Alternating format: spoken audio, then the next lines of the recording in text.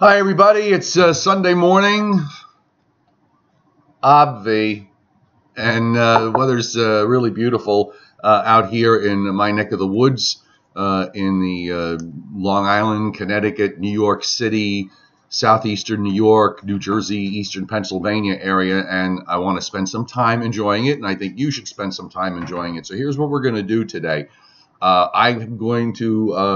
We're going to take a look at what we can expect for the eclipse in terms of cloud cover, and I'm going to take you all around the country. Then we're going to do a quick look at the tropics, which has suddenly we've seen this development of hostile conditions across much of the tropical Atlantic, and I'll show you why. It's another one of these, actually a couple of these big upper lows sitting out over the Atlantic Ocean, producing strong wind shear, and that's impacting the two tropical waves that are east of the northeast of the Leeward Islands, one north of the Leewards and the other one east.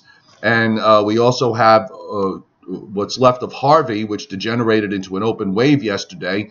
Looks like the thunderstorm activity is increased during the overnight as it moves westward into the central Caribbean, where conditions are a bit more favorable for redevelopment, but it's pretty far to the south, so I don't know how much northern latitude that's going to get. So that's pretty much what I'm going to do today. I'm going to keep this relatively short, under 10 minutes, and then tonight at 9 o'clock, I will do a full live stream, and we'll get into all the models, because it does look like we're seeing some changes overall with what's going to be going on across North America, and the upper pattern, and the setup maybe of some a strong onshore flow late next weekend and beyond.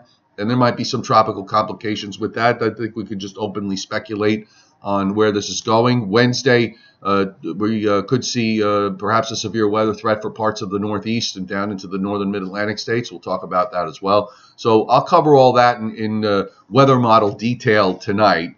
In the meantime, I'm going to switch over to the eclipse in the tropics for this morning.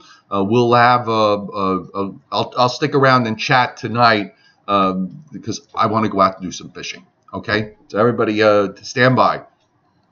The solar eclipse on Monday is upon us, and there are folks that are wondering what kind of sky conditions we are going to have, because remember, all it takes is one cloud and your experience is going to be diminished, or in some cases, if it's enough cloud cover, it might be ruined. And I know a lot of you have chosen to travel to places where the path of totality is, which is running on an arc from Charleston, South Carolina, toward about Asheville to St. Louis, Kansas City, and then westward to about Portland, Oregon. So it's a very narrow band that's going to see the total eclipse here, and everybody's got spots picked. So let's go through. I'll take you around the country, and we'll see what's happening. What I have up is the NAM model forecast for basically for where there are going to be some clouds. And this is for 2 p.m., which is about 40 minutes before the peak time. So we'll get a general idea. Notice that there are areas with cloud-free conditions, but there are patchy clouds being forecast now through much of the Northeast down into the Mid-Atlantic states. There are breaks in that cloud cover, of course. You know, if you could have 50% cloud coverage, as long as the 50% of the sky is where the sun is and it's cloud-free, you'll be okay. But I just want you to recognize that there are issues. And if you look back toward the Great Lakes over Michigan, you have a pretty solid overcast going on there. But elsewhere, I mean, it almost looks like really this is a typical August type day, considering the air mass that we're dealing with. So I'm going to take you around the country. So we'll start it with the Northeast, and we're going to jump now to the southeastern part of the United States. As I know, a lot of you were talking about going to Charleston, and you notice that because of what was left of an old frontal boundary, there's quite a bit of cloud cover being generated here along the coast, some breaks inland, but there's cloud cover to deal with down to Florida and also along the Gulf Coast. Although if you go right near the coastal areas themselves, I'm thinking that you might have a better shot of seeing a large area of clear skies develop. Inland, some breaks across Tennessee, parts of Alabama, back through Kentucky, West Virginia. The arc of the path is going to be, something like this. All right, so just figure where you are either side of that line to decide. I was thinking that Nashville is not a bad choice. So certainly, I think it's probably a less risky choice than, say, uh, Charleston or St. Louis. Western North Carolina might not be a bad choice. Eastern Tennessee, Knoxville may be a pretty good spot.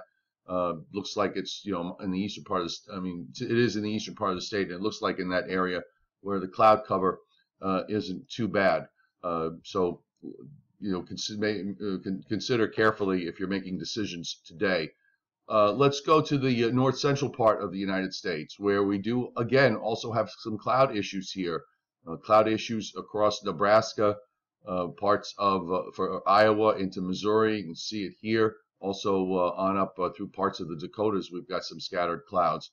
And down we go now to the south central U.S.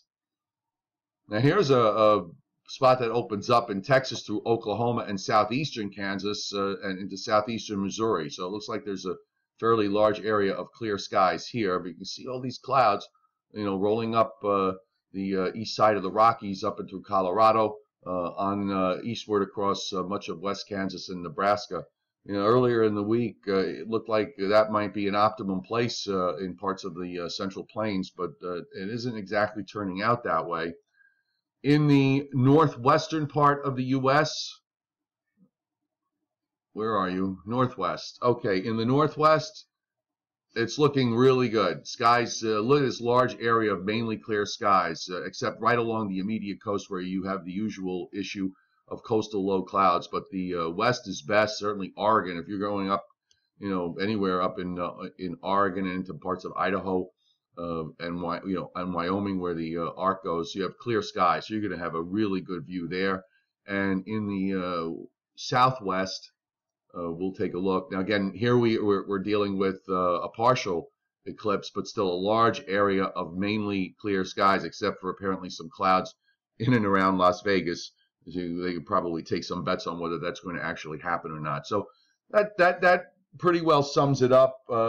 You're going to dice roll. A lot of you are going to probably roll, dice roll in deciding on where to choose to go with all of this. It's a shame if you waited all this time, if you're really into the solar eclipse and the astronomy phenomena. Here comes an opportunity that only happens sometimes, you go decades without this stuff happening, this total solar eclipse in your particular area. They do happen enough, but a lot of times you have to get on a plane and go to another part of the world to see it.